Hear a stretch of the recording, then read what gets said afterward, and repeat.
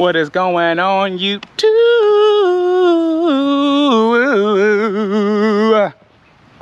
Happy Friday, y'all. Couple things.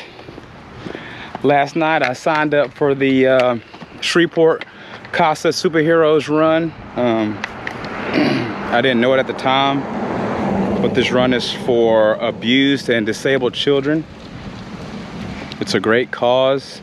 It starts at AC Steers School.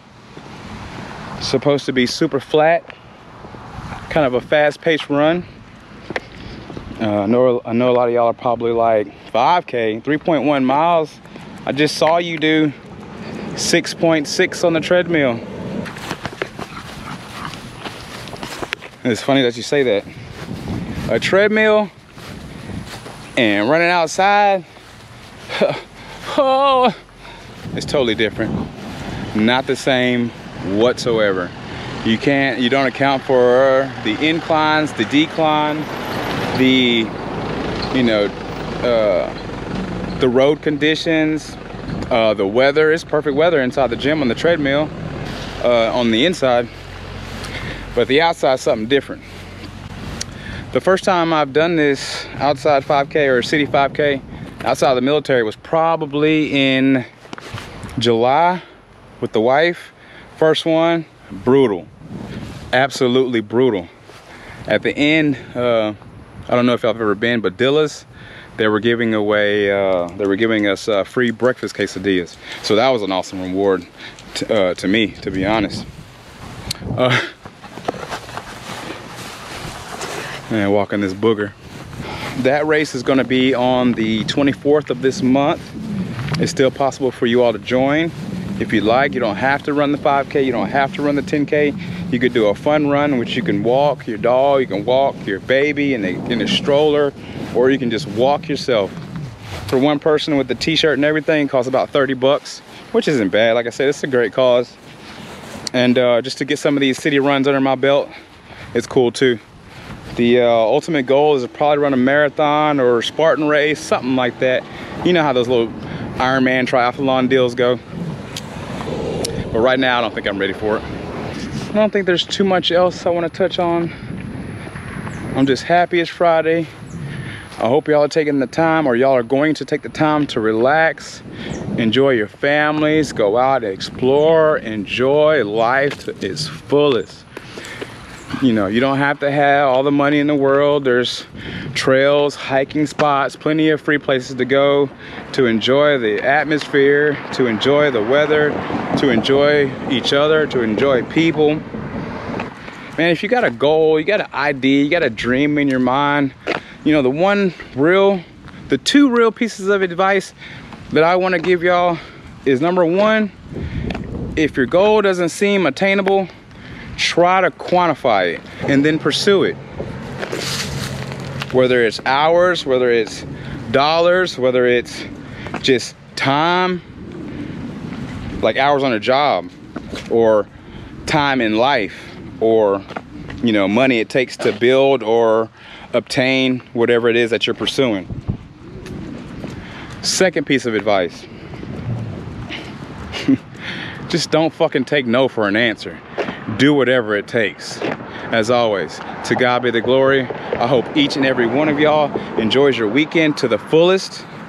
Part 2 of the Blind Tiger Conversation Review is on the way. I'm chopping it up right now, and it'll be to you soon. As always, to God be the glory. Peace.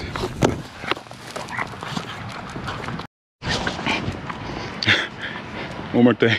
This is something I wanted to touch. Just something I wanted to touch on. I know a lot of you are asking or thinking to yourselves, man, why is this dude always in jeans and a t-shirt and boots? Well, that's simple. That's really simple. Number one, I was in the military. I mean, that's the most obvious answer.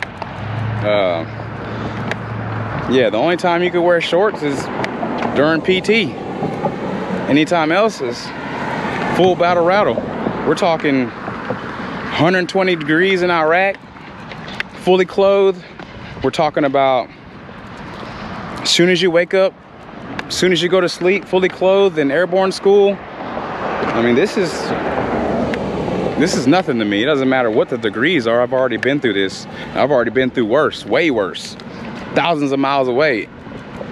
I know that if I get off work and I go home, which is, my job is basically right across the street from my house.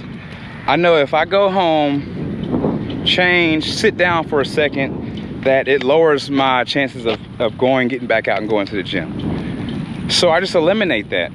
I know that everybody can't do that, and I'm not saying that you can. You know, that's just what works for me. I get off work, I go straight to the gym, hammer out a session for about an hour, go home, tend to my baby, tend to this dog. Around about 6:30, I'm back at it again. And that's just my routine.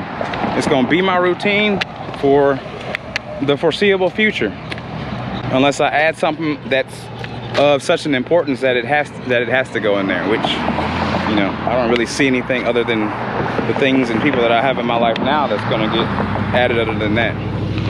You know, this is fitness or living a healthier lifestyle or a healthy lifestyle. It's all about finding what works best for you.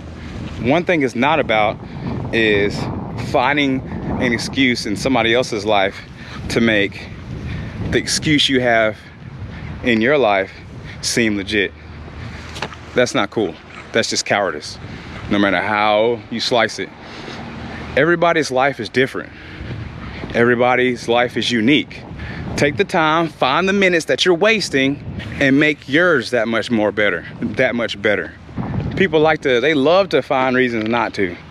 Don't take an ounce of energy to find a reason to do something. You know? That's just how it is. That's how the world is now. They'd rather have the easy way or the perfect excuse. They'll even, like I said, use somebody else's life as an excuse. I mean, we all should just be rising to the occasion, no matter how our lives are, no matter how hard they are, no matter how easy somebody else's life is, because you don't know exactly what that person is going through, or those people are going through behind the scenes. What you see is what you see. What we know is what we know, and what we don't know and don't see is what we don't know and don't see. So, outside of that, almost back to the crib. Later.